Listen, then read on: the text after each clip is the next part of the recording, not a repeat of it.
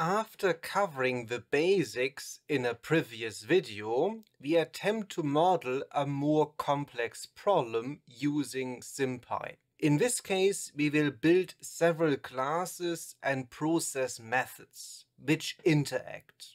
For instance, waiting for a process before completing another process or restarting a process. If you haven't watched my introduction to SimPy, you can find it here. This might be useful to get started with events and environments. As in the previous video, I created a virtual environment and installed SimPy, NumPy and matplotlib. Now let's think about the problem. Let's assume that we run a store that sells rice. Customers arrive randomly and buy between 1 and 3 units of rice. The initial stock could be 100. We receive shipments to replenish our stock. A container ship with a capacity of, say, 15, a tiny ship, starts from our port. However, the length of the journey might change, might vary, disrupting our supply chain. This model's objective is to predict the rice stock. Simulated stock levels are collected for data visualization or further statistical analysis. In practice, such simulations are run many times to simulate a probability density functions. These can be used to calculate percentiles, for instance values at risk, or define cutoff points such as stop losses in trading algorithms. As always, the script and all the material is available on GitHub. A link is down below in the description. The script starts with our usual import statements, followed by the model parameters, defining the total number of purchase events, so that is customers arriving and buying quantities of rice, and the initial stock. You notice that the stock is a list indicated by rectangular brackets, and we have a starting value. So the idea is in the simulation to append new values once we simulate the next level of stock. Of course, you can collect this information in other ways as well. It doesn't have to be a list, it could be a NumPy array, whatever you prefer. In contrast to our first example using SimPy, in this case we do proper object-oriented programming by defining several classes because we have a more advanced simulation. In most cases, it is useful to commence a process when initializing an instance of a class. We accomplish this task in the dunder init method. The store class captures our rice inventory. The attribute stock provides access to current levels of stock starting with the initial level of 100. To work with processes, we need to refer to the environment. To be precise, the environment instance called env, env for environment. This environment instance is passed as an argument. Finally, we start the process method called run by applying the process method to the environment instance. Now, that sounds a little complicated.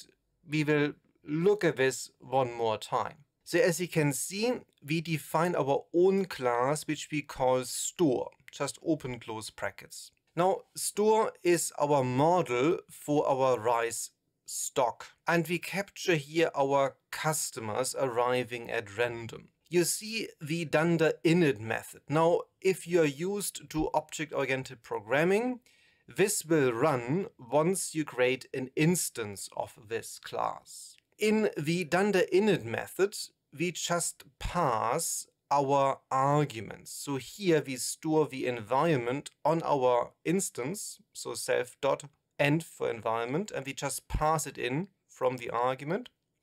We have our initial stock it's 100, so this is simply defined. We could do it differently. We could also pass that in here as an argument. Perfectly fine to do that. And then, and this is the interesting bit, this is different from standard classes. We refer to our environment instance and then process and then self.run. So we call a run method on the instance. So what this does is it starts running our method, which we call run, which is defined further below. So the idea is when we initialize an instance of the store class, we also trigger the process method run. Now, similar to our previous example, the process method run rolls a dice basically. So it generates a probability and adjusts the stock if a customer arrives. The quantity purchased can be in the interval from 1 to 3 units. A uniform distribution applies. If a customer arrives, the process is paused for one period and then the dice roll restarts. The reduced level of stock is added to our list for further analysis. So we are in the while loop, so we keep it running until an event is triggered. We generate this probability. We check whether the probability is less than 10%. This is of course here hard-coded. We don't have to do this. We could again pass an argument into this run process method if we wish to modify this. And then we do a print statement that a customer arrives, and we also simply we count them, referring to the environment and using the now attribute. We have seen this in the previous video. We adjust our stock, so this adjusts our attribute stock, which is defined above, which adjusts according to a random draw in the interval from 1 to 3. And then we can print our current stock and we append the stock list. Now, of course, this basically means that we would assume that this stock list exists as a global variable somewhere. Yeah? So that's something we have to think about if we work, on this code for a larger project. So this might maybe be handled differently depending on our requirements. We could, for instance, have a stock list here as an attribute. This might be a little bit more elegant. Then you see our yield. So that's our yield keyword, which indicates we have a generator function here. We refer to the environment instance, and when we say timeout 1, so we basically we pause this process once a customer is generated. Now, to restock our store, we need to send container ships. The ship class refers to the environment instance again and starts a process method. So if you look at this, it's quite similar. So we refer to our environment, which we pass as an argument. We also pass in the store, because now we interact with our store as well. And then we have our capacity, the ship's capacity. So these are tiny ships. And we start the process as in the previous example. So this would refer to our run process. So this is our method, our process method, which operates on our ship instance.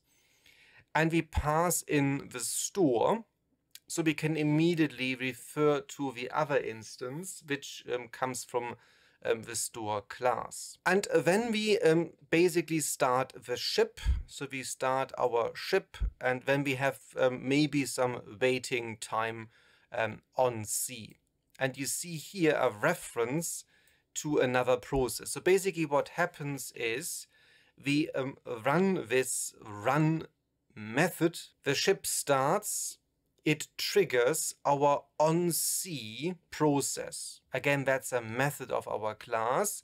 So this process method onC basically determines our travel time. And you see that here it's random between 7 and 13. It might be weeks, months, whatever you want it to be. And again, you see it triggers an event which gives you a timeout and it refers to time, and this time here is randomly determined. Strictly speaking, of course, you could put everything into one line of code, but sometimes it's easier to read if we separate that. The idea is the following: you start the ship, you start this onC process, and then basically this while loop is waiting until that process is finished. Then you reach your destination and you unload your rice. Then you adjust your stock. So the stock is the attribute of our store instance, and we adjust it according to our own attribute capacity. So that's our little ship. And then I can do some print statements just to check whether the code is working, that the ship reaches, blah, blah, blah. And then we have a new adjusted stock available. And it might take some time to unload, so we have another timeout. So that will stop the process. And then this whole thing would continue, basically. So that's the idea. So that is a little bit more complicated now, but you see, things can become a lot more interesting. You can start processes, you can wait for a process to finish.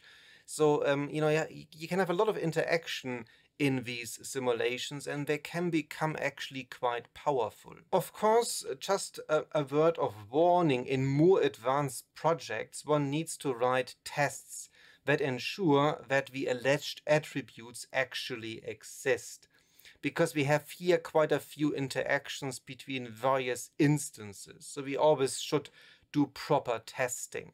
Now, finally, we create the simulation class. We call this the sim class, which initializes our simulation. In my view, it is quite convenient to do this in a separate class, because many things are happening. Again, we refer to the environment instance. The store instance is saved as an attribute as well as a ship instance. Once we initialize an instance of a sim class, a store and ship emerges, and their processes commence. So you see that here we have a dunder_init method. We refer to the environment.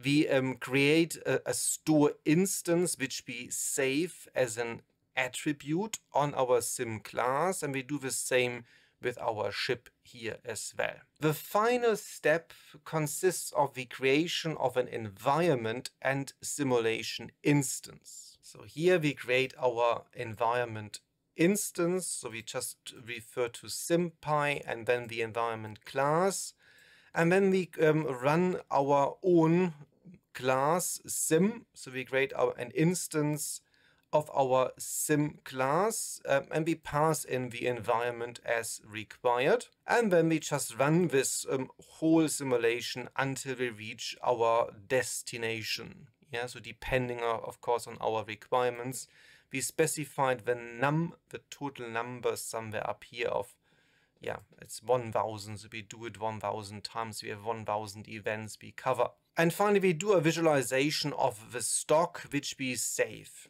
which is quite nice. This is very standard, so I don't think we have to go through this. Good. With our environment active, again, this is indicated here in our brackets. Let's run this and see what happens. Let's have a sip of tea. So here we are, and our simulation indicates that we are running out of stock quite quickly. Now you see, you can run quite complex simulations in SimPy, and you can make it in fact even more complex if you wish. SimPy is a fantastic library, and I strongly encourage you to explore this further. I use it a lot in the context of supply chain management, because many issues are not observed. I hope you enjoyed that. As always, like and share and subscribe to the channel. I see you next time.